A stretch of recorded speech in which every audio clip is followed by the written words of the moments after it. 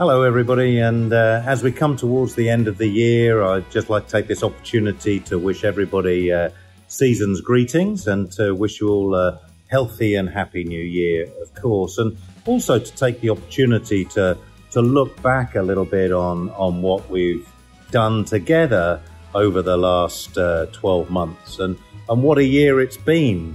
A year of change and a year of opportunity and a year of optimism in the case of Lifeplus. Lifeplus has continued to be that rock of stability, that beacon of optimism, and of that we can be all extremely proud and pleased with what we've done together.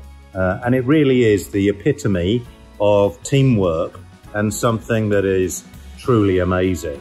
Throughout the change of Brexit, throughout the changes that we've been enforced upon in terms of COVID pandemics, we've embraced all of that. We've embraced the technology, and we've managed to continue to be that supplier of good products, of an opportunity. But most importantly, it's been the sense of community and the teams reaching out to one another that has really made the biggest difference in people's lives. And for that, I applaud you all, and I'm really excited to have been a small part in that. We are so focused on helping millions of people to live a healthy and happier life, and because of you sharing your passion for life, that's making that possible. So I would like to again take this opportunity to say thank you for an absolutely